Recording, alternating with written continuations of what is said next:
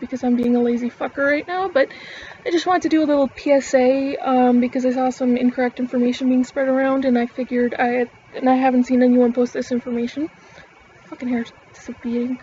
Anyways, tear gas. Now, I know it's not something that you feel like you should have to be prepared for, but unfortunately, in the States and a lot of protests and everything else, it's become an issue. So if you are tear gassed, one thing though, if you think that you're at risk of being tear gassed, or if they start coming and you think they're about to launch tear gas, if you're wearing contacts, remove them immediately. Don't wear them if you think that there's some sort of chance the thing you're going to is you're going to get tear gassed.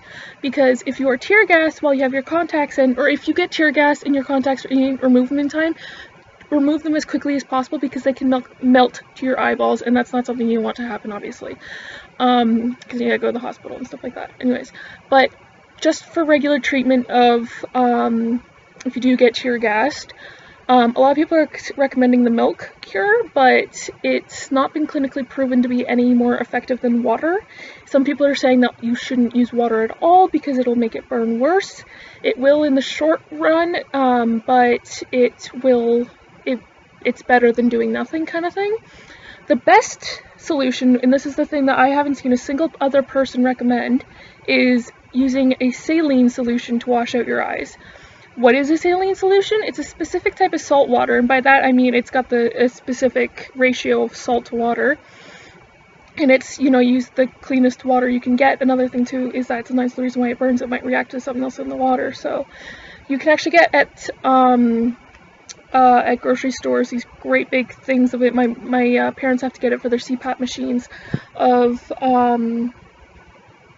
this water. It's in the pharmacy section, and my brain is just demineralized, I think, or unfiltered, or I'm not sure, or filtered, or you can get filtered water, with a Brita filter or something. Basically, you want the cleanest water possible with a certain portion of salt, anyways, to make a saline solution. The point of all this is because a saline solution is the closest you can get to human tears. So if your eye, and what does your body naturally do when you get a foreign substance in your eye?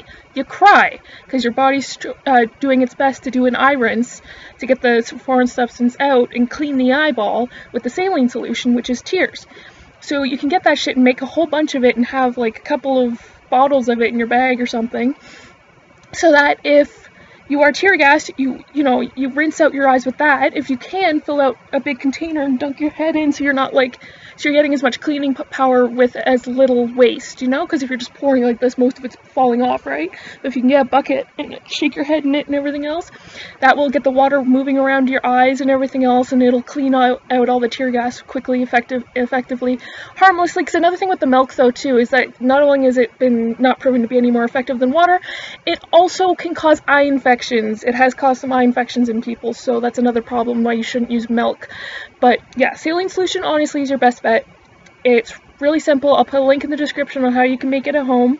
So yeah, like even if you just use tap water with the right portion of salt in it, then that's better than milk, to be honest. But yeah, but another thing too is that it's kind of harmless to tell people not to use water, because it's less comfortable way of doing it. Like milk is more comfortable immediately, but it can cause eye infections later, and the creaminess soothes it, but only temporarily. Once the milk is gone, the burning will come back if it's not fully rinsed out, whereas the water, the burning doesn't stop, and everything else. But honestly, if you find a hose or something and you spray the hose in your eyes, honestly, that's what they actually recommend, like chemists recommend, because that's the closest you can get to an eye flush, which is an apparatus that they have in chemistry labs for if chemists, when they're doing their thing, get something in their eye, and they're dealing with like stuff a lot more harmful than tear gas. Anyways, it's this thing with these, I remember seeing them in high school, so it's like this kind of sink thing in that bowl, like a sink bowl, and then it's got these two little things that look like mini shower heads, and basically it gets sprayed like into your eyes. The kind of angling you turn on is just plain old water spraying in your eyes until it's all gone. And they use that for if you get anything in your eye. Like I remember one time my mom accidentally got a lot of sunscreen in her eye, and we were at Disney World when I was a kid, and she went to the nurse's office and they had an eye flush, and they had her do that because her eyes were burning and she couldn't see and everything else, blah blah blah. I think that was a shitty sunscreen, but that's beside the point. Yeah, a hose in your face or saline solution, preferably in a bucket you can dunk your head in and like move around, is your best bet. Don't use milk because you can get an eye infection.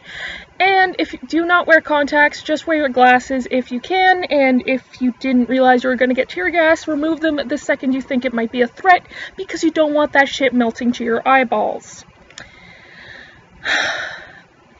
Thanks for watching, and stay safe out there.